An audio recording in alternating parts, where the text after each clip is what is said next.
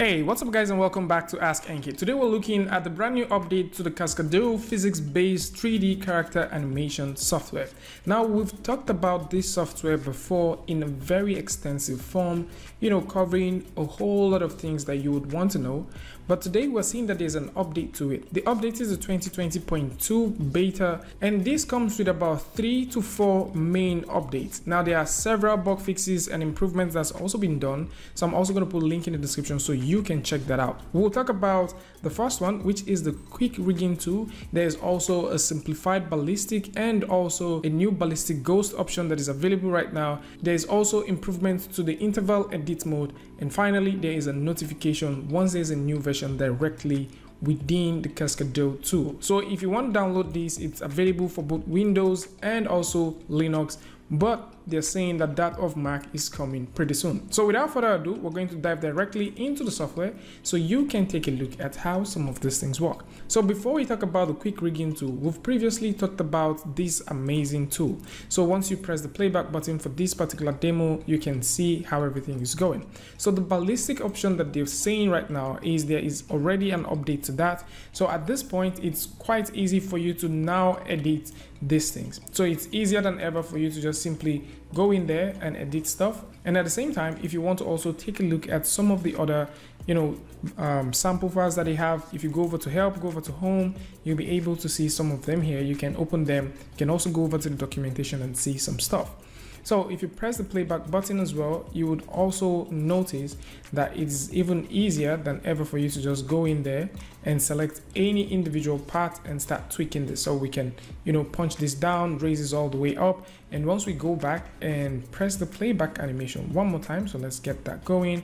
You can see what we have. If we move this slightly up to that point, press the back button, press the playback, you can also see that we have some pretty cool things happening like so. But then let's talk about the rigging. So the rigging option that is now available here is quite simple. So for this one, what we're going to do is to go over and download a very simple model from Mixamo. So this is the model we're going to get, and we're going to load this one right there. So before we get the model happening, let's go over to File, create a brand new scene, and with that we're going to go back to File and now import a model. We're not importing an animation, we just need a single model, and we're going to bring that model right here. So previously, how this was done is you go over to the object section and then you select the rigging tool. So within the rigging tool is where you get to rig this object, and we covered that in the previous video. But you also notice that right now, if you go over to object, go over to quick rigging tools, you now have a brand new window. How this window works is very, very similar to what you get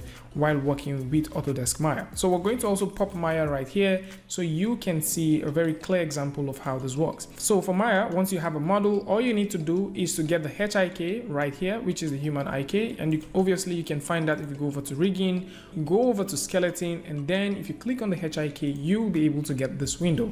So with this here, what you need to do is to click on character definition or create character definition, and it's as easy as that. So what you can do is double click, select the part that you want, so for example something like so, and you notice it sort of mirrors that, and that is exactly what these guys are also doing here. So if you would like to rig this, or let's say you would like to bind individual parts to different sections of your body, you can also do that. So for example, you need to select the hip and drop that within the pelvis, and you notice it checks that, and the same thing goes for every other part of your model. So you can do that individually, one after the other. Another thing to do is to just select on one part. So let's say you're done with the right section, and then you can flip this, go over to the text box below and type in the original name. So for example, let's type in right, and then the mirrored version is going to be set to left. Click on create mirrored object, and that is going to mirror the object on both sides. So if you're also doing this for the left side, so let's say you're done retargeting the left part of the body, you can also type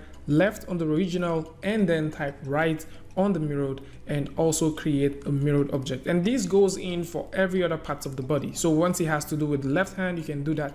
You can do all of the settings for the left hand. And another thing you also need to note is you can easily click and drag the bone and drop it directly on the widget within the canvas. So you can choose either ways of retargeting your object. And once you're done with that, you can now simply click on create prototype rig. And once that is done, you can now easily save your file, and with all of the controls that you have, it's very easy for you to switch them from here, and you can choose whatever type of control mode that you want. If you need the box one, if you need a joint based one, if you need the mesh mode, or maybe you just want to simply work within the rigging mode, you can choose any of these ones to control your object. So if we select, for example, the box mode, you can select the object. And since this is working with a very standard way of selecting, you can switch between W and E, which is for both move and rotate. So with the rotation here, it's easy for you to rotate individual parts of your object. You can go in there and start animating this. And of course, we've covered an extensive video about how you can go in to animate this. And also, if you're feeling excited about working with this tool,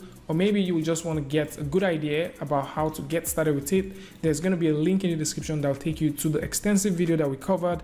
And also, there's going to be a link in the description that will take you to the Cascadeur site where you can see how you can get started with this. So this is definitely going to be about it. Tell me what you guys think about this beautiful animation tool in the comment section. And of course, if you like this video or you learned something from this, you can go ahead and give it a like, and don't forget to share with a friend. And if you're new here, it's going to be amazing for you to hit the subscribe button and also turn on notifications so that you don't miss the next video or the next update. And until I see you guys again with a tutorial update, Free Friday, Tutorial Tuesday, tips and tricks, things like this. Peace.